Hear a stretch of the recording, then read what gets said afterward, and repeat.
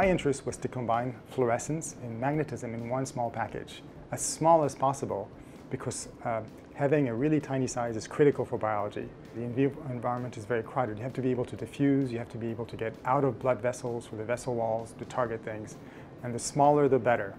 There have been magnetic fluorescent particles before, but usually they've been at the expense of a lot of extra volume. So you end up with these big particles with a lot of extra stuff, like silica, a lot of organics, and then embedded into that, it's more like a muffin with a small number of raisins in them rather than the raisins all clumped up together. I recently had a postdoc who had a magic thumb, and he was able to create these dual function particles, nanoparticles, where very small magnetic particles form the core of the superparticle.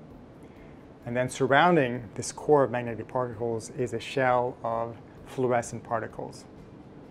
And so now we can use the magnetism of the inside for two different kinds of things. That we've used them for two different things. One of them is for enhancing the contrast in MRI for imaging. The second one is to use them as for magnetic force. So if you put a magnetic field or gradient, magnetic field gradient, then you can manipulate these big particles using an external magnetic field. You can watch them one at a time using the fluorescence. And then what we've done in addition is to cover these superparticles with silica, with glass. And glass is this ubiquitous thing that we know how to do lots of things with. We can put all kinds of molecules on them. It's very inert biologically. And so now we have this bright 100 nanometer or 50 nanometer particle that is biocompatible. We can use an external field to move it around, to push, to pull, and we can follow it in real time.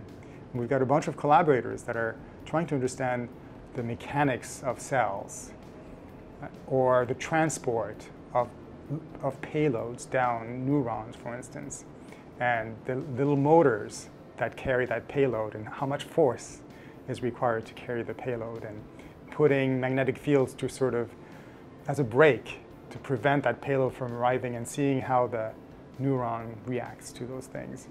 And so they're very interested in using these things as a tool to understand the biology. I have a very long-standing collaboration with Rakesh Jain's group at the Steel Laboratory across the river at MGH. And with him, we've done a lot of imaging experiments using quantum dots to image largely the tumor microenvironment. We've learned a lot of things about how in the nanometer size range, size is really critical in terms of delivering payloads. You've got normal blood vessels that have very tight walls that don't allow big things to go through. Then you've got the morphologically abnormal blood vessels and tumors. You can go through that vasculature, that vessel wall, and then you have to diffuse through tissue to deliver your payload, to deliver your drug or what have you. So we've done a lot of work studying how size is important in delivering like chemotherapeutics to tumors. And for instance, recently we ended up understanding why certain drugs that take a tumor vasculature and make it look like normal vasculature, that renormalize it. The term is renormalize the vasculature. If you take those drugs and you combine them with certain therapeutics that are being used today, like Abraxane or Doxil, that, for instance, the combination works well for Abraxane, but it doesn't work for Doxil, at least in the animal studies that we've done. And we've understood that because of the size of the chemotherapeutic, that Abraxane is a lot smaller than Doxil, and so it can diffuse, when you renormalize the vessel, it can diffuse more readily into the tumor and therefore be more efficacious, where the Doxil is too big and it doesn't make it through. And so this gives us an idea of how to design then nanomedicine, or what the challenges are for designing nanomedicine to be more effective.